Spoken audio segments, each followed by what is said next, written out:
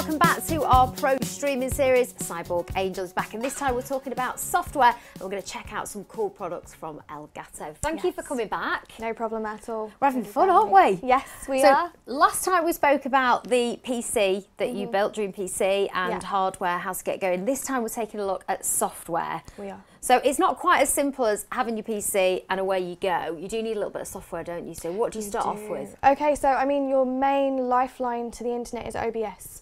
So I use OBS Studio. There's two different programs, the OBS Standard and the OBS Studio.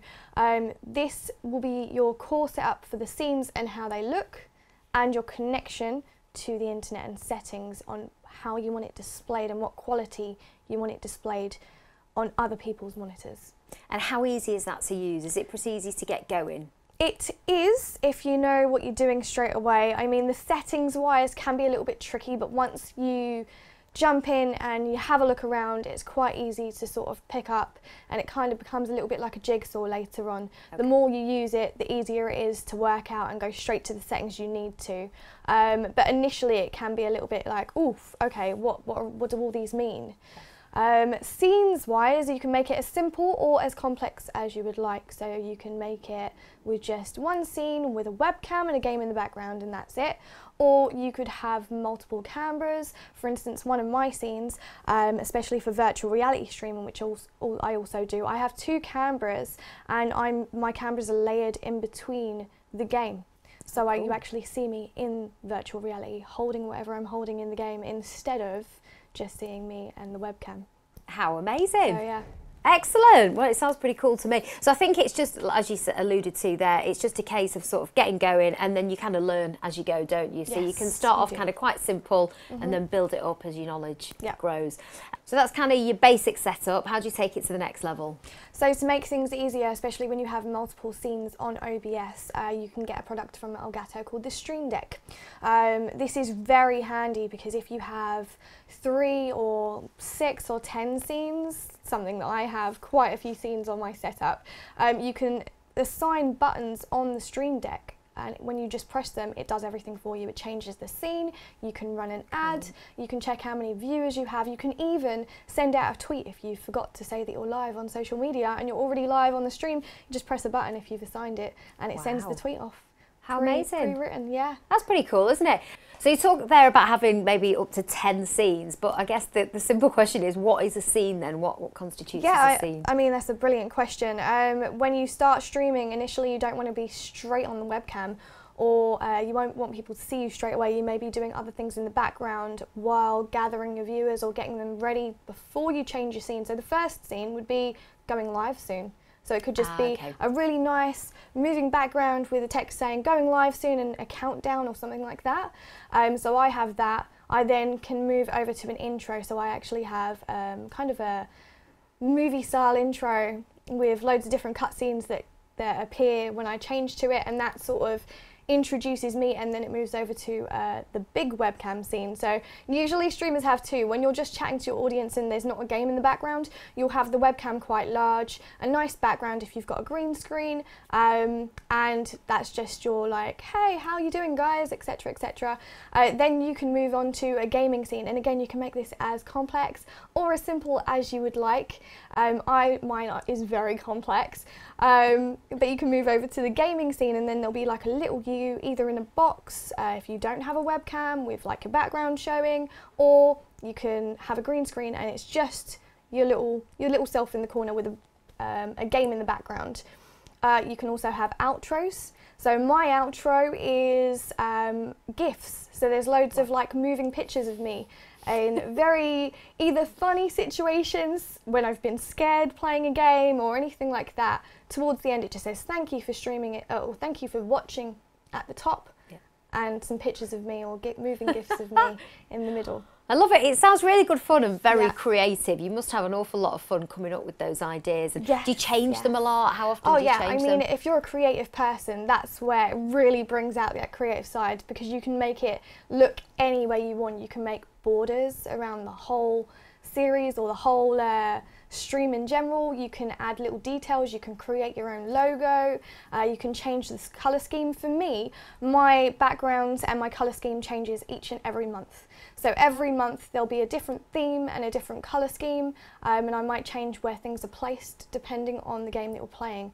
Certain games may have the health bar at the bottom left hand corner. Some games may have the health bar at the top, or on the right hand side. If you're hiding that, or if your webcam is in the way of that, you kind of have different scenes for where you want your webcam or what layout you want for what particular game as well. So yeah, you can be very creative with it. It's a bit like having your own TV gallery, isn't it? Like a little vision mixer, a little production team hidden away. It sounds very exciting indeed, but I guess the obvious question is, whilst it sounds amazing, is there a lot of work that has to happen beforehand? Is it easy to use? Do you have to have a knowledge of certain software or programming or anything like that? How easy is it? No, because I didn't going into it. I honestly didn't. I opened up this software or this program and I was like, oh my god, what are these settings? Okay. And I literally just Googled the internet, found out what I needed to know, and you learn as you go on. The more you use it, the more you learn, the more you are interested in finding out what else you can tweak. But no, it brings out the creative side in you and you just learn as you go.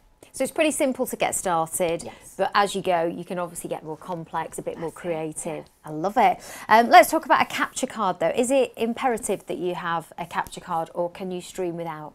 Depending on your setup. If you've got a single stream setup and you're only streaming from your PC, so PC games, you'll be fine. If you find that you need a dual stream setup, so some streamers, when it gets very complex, will separate, because of the intensity on the CPU and GPU, will separate to two PCs. So they'll have a stream PC and a gaming PC, meaning that they'll be streaming on one PC and it will be capturing everything while not affecting the game or having to reduce the quality or creating lag.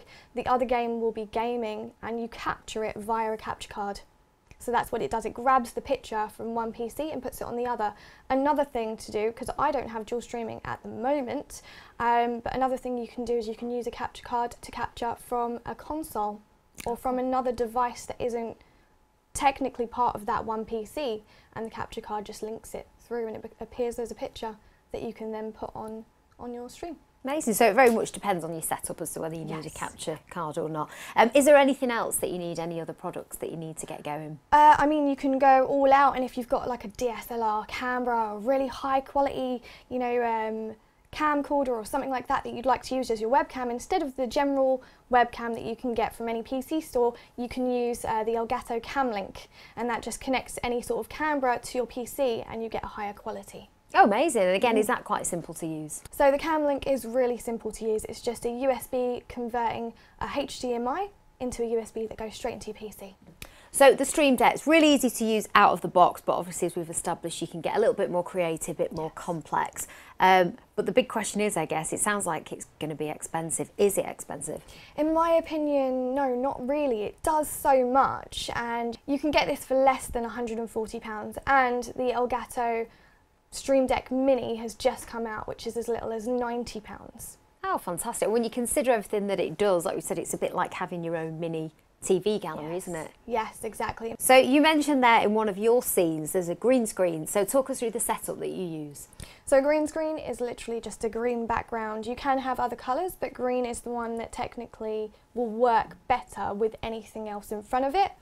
I use the Elgato green screen, which is a pop-up green screen. It literally pops up and pops down. It's just like a projector screen. Amazing. Well, thank you very much. Some amazing products there. And all of the products that we featured in this video you can get at scan.co.uk. That's all for this episode. Don't forget to join us for our fourth and final episode, where CyborgAngel will be back sharing her top tips and tricks if you want to start your journey to becoming a pro streamer.